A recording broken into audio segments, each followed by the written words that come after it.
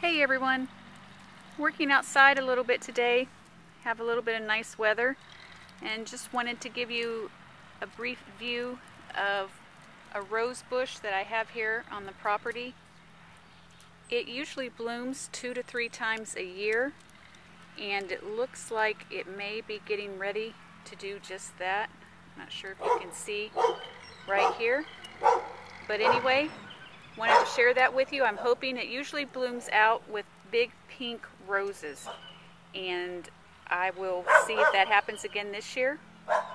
And as always in life, as well as in your garden, remember to sow, reap, repeat.